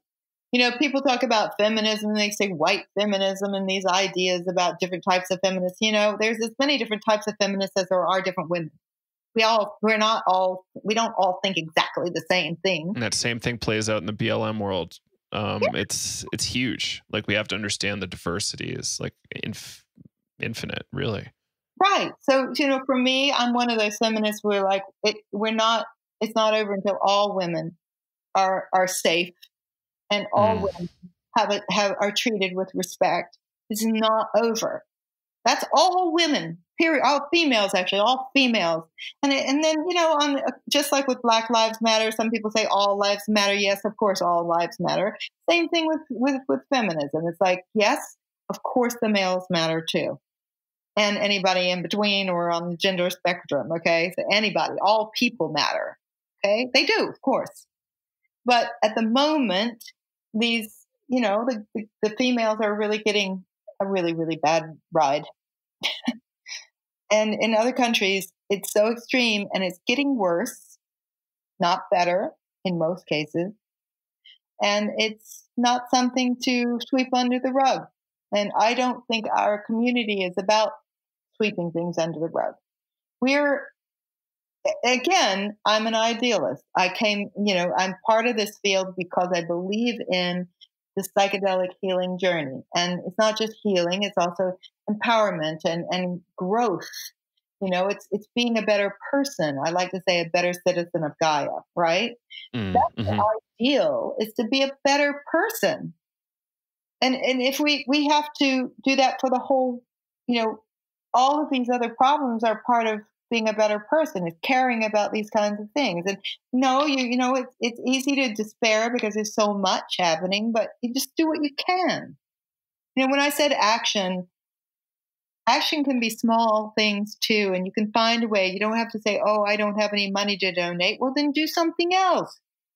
Support something through social media. That doesn't cost you anything. Right. Educate your friends, host little film screenings. There's so many things you can do for free. And work on yourself. That's an action too, like read some more books, learn some more, take a class. If you're a guy, take some real good women's studies classes. Get started. Get a 101 there. A lot of men don't have 101.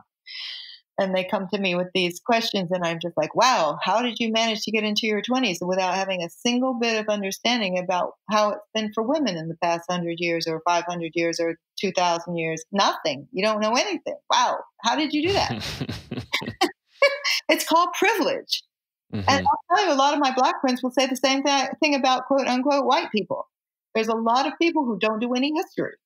We do need to do some homework. That isn't, and choosing not to is an action. It's like they say, absolutely, silence is an action too. It's true. Mm-hmm. Silence typically is implying compliance and allowing it to go on. Yeah. So it's just helpful to get loud. Just get loud and take skillful action. I mean, I think that, I believe that I don't like this sort of call out culture when it gets really hostile. And I do like truth, but I do think that, and I think that there is a place for that sometimes. Some people really do need to just be called out. But I think, like, for instance, like being a raging, male hating feminist is not helpful to anybody and is a type of sexism. And I really do believe that. And I think that will probably upset a lot of people, but I'm sorry. But I really feel that that's my truth. I feel that we're all in this together. We're in relationship with each other. And I don't personally like the idea of this sort of Wonder Woman island that's only female. That doesn't do it for me. That's not an answer. So I think that helping people to see where their privilege is, helping people to open up to their own, in this case, I can speak to feminism more, okay, because I'm not Black. I haven't had that experience. I've had my own experiences with racism, but it's more subtle than what most Black people have to deal with. But it's enough to have a good understanding, and it hurts, and it's hurt my life. But I've certainly had sexism my whole life, and so I can really speak to that. And I know that most males, not all males, but most males don't stop necessarily to really contemplate how they too have been harmed by the patriarchy specifically. Not saying the culture, but specifically saying what we're talking about. This male dominance hurts males too. And my work has really moved in that direction. Mm-hmm. I don't know how brave you are, but I usually ask people a question.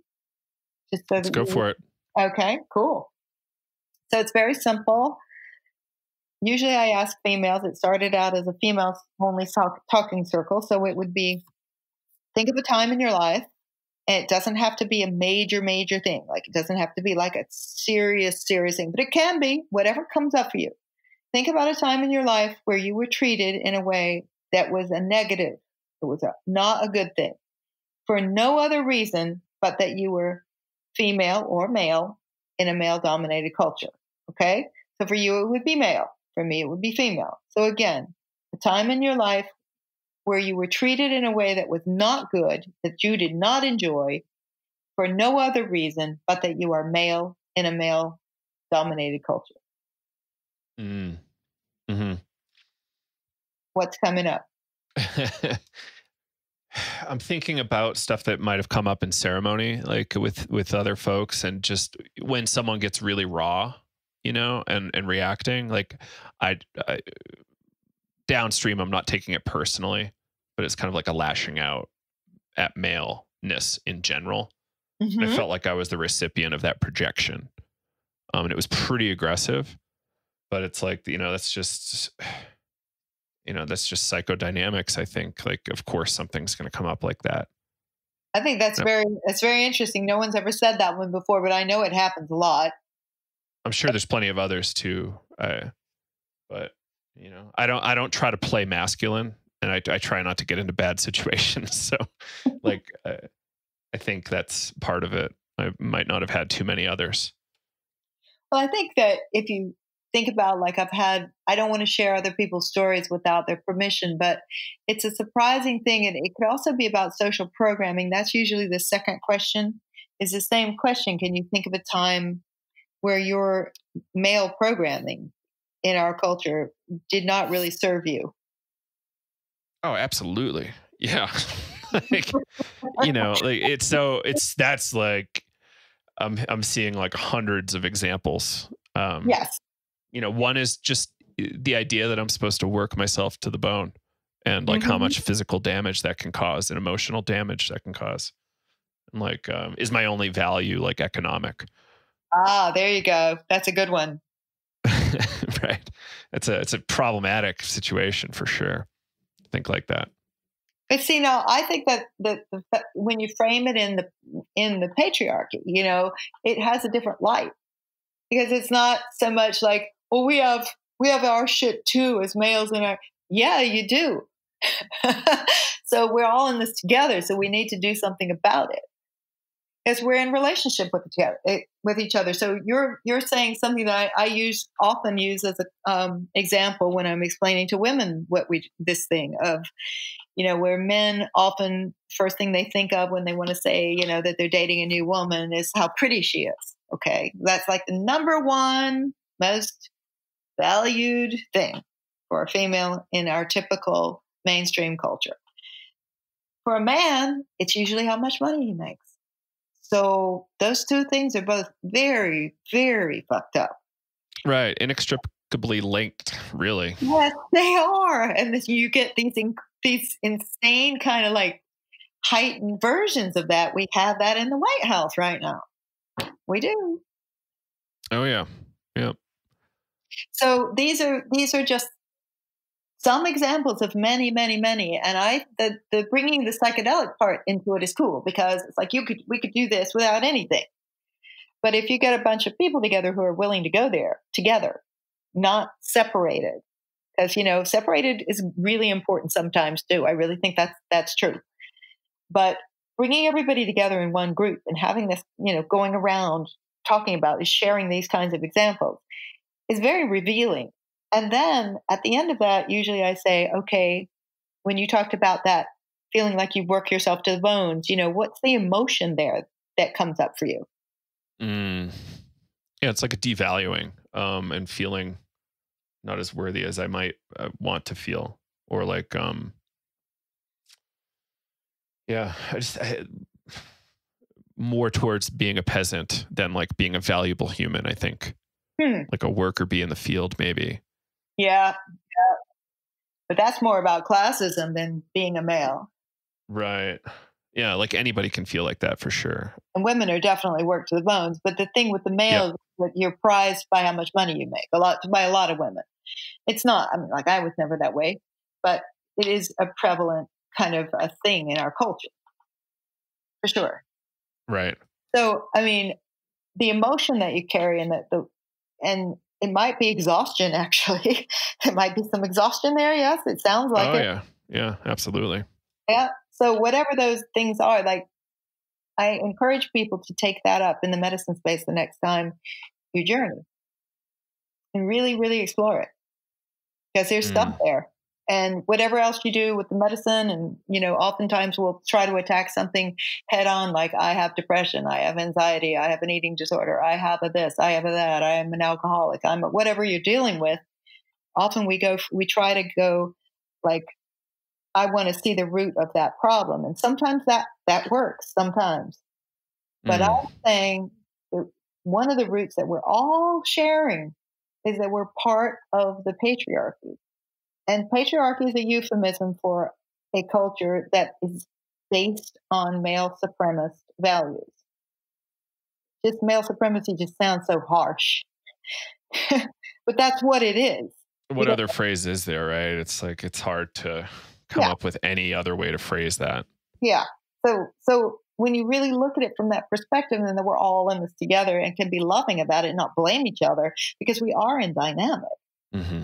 And I think that there's healing to be done because we're together and we're talking about these things and expressing them and sharing that we too have pain and we too have frustration and anger about the system that we all share, and we carry wounds and we carry deep conditionings that we're unaware of a lot of times.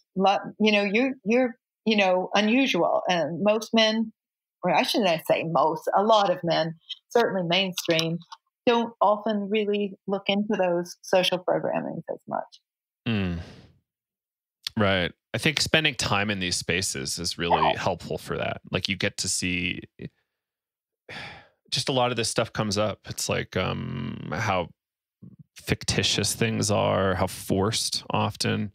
Yeah, I think it's just a natural consequence of consuming psychedelics or being in internal states for long periods of time or with regular intervals or something. Well, I'd love for you to experiment with this, explore that, what you shared. Mm, What I picked up was this sort of exhaustion also, frustration maybe too. Is yeah, for sure. Like, thank God I'm out of software, Zoe. Like, I think it was killing me for real. Oh yeah, that work never ends. It's true. Mm, no, no. And the amount of exhaustion that's like, it's admired. It's like a valued trait. It's like Yes, really, yes. yeah, like the amount of damage done to my body is unbelievable from it. See, this is all really good stuff to explore, but Mm, try to keep it around the culture, and not just the culture, but the culture as a patriarchy. mm, Because there's so many different levels to it, and we all have it. Because I've found a lot of men, and this is true with women too, but a lot of men, this goes back to the action is character. Okay. We're all in this weird dynamic that's made up of all these social programmings that we all have and wounds we get along the way from it, and just life that just shit out, and where we fell in the privilege, kind of totem pole, right? I don't think I'm supposed to use the word totem pole. Apologies. In the hierarchy, okay, the hmm. hierarchy is different. The perceived hierarchy, really. So all of those given circumstances of who you are in your life and the other people in your life, those dynamics play out just like in a play or a movie. They just do. They just play out. And if we're completely unconscious of those things, or not as conscious as we could be, or we're just holding them and we're triggered by them, or all of the above, then they run us, and they do affect things. And some of them, by the way, some of these social programs are good. There are some good things. Be polite to people. I think politeness is very important. There are good things. They don't throw the baby out with the bathwater, but I think you'll know, because I think these substances are truth serums. I think that they help us Mm. see, right, the truth. And if you just, I'd love to hear what you come up with. If you spend some time really exploring those things, and from that perspective, I'd love to hear what you come up with. Well, I will try to remember to keep you posted.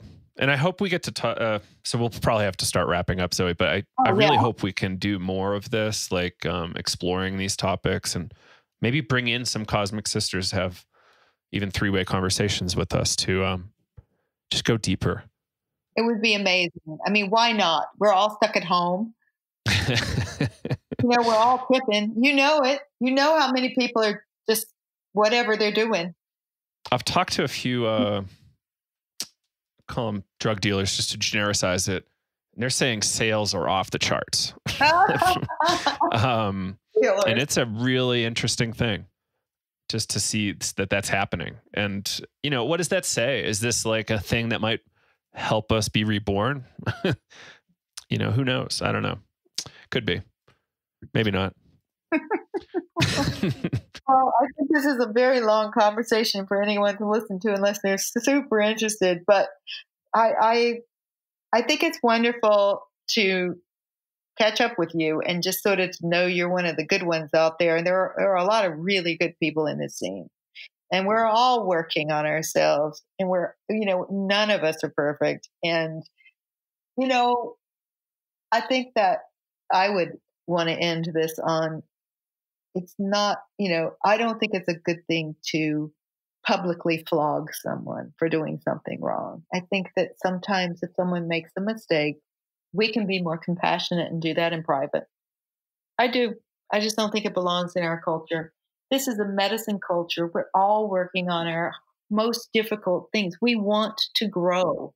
We want to change. We're the good guys. So I would say it's true with most folks. I think there's a couple exceptions, but largely like what's happening could be handled a lot more when skillfully, I I say think. that, I mean the ideal. Yeah, absolutely. Every scene's going to get its various jerks and whatnot. It's just going to happen.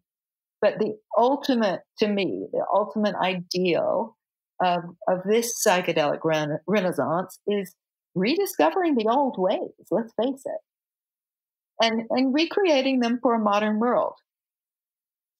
The archaic revival concept, and I think there's a lot of value there. Like, how do we take that seriously? I love it. I think it's just basically comes down to the same thing I talk about all the time is we're ultimately human beings and we have not, our species has not changed that much. So we're doing what our ancestors did and we're finding out similar things and we're just in a different time.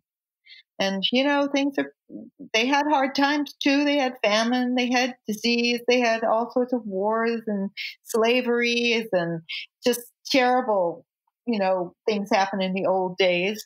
And childbirth was bad in a lot of cases, depending on when and where. All sorts of bad things happen in the past, but we have our own bad things. And one of the things that's the worst of it is we're running out of time. Mm-hmm. Time is up with the earth. And so we really have to do something. It's whoever's alive today, whatever generation you're from, it's our job. Right. And yeah. So I know one thing. I don't waste my time with people who aren't part of that sort of ideal current, representing the medicine. That doesn't mean we're perfect, of course. Like I said, nobody's perfect. But we're really trying. We're really putting it out there. There are a lot of people like that in the scene. And that is an inspiration to me. I'm exhausted too. Mm-hmm. But I love conversations like this. It makes me feel like it's worth it.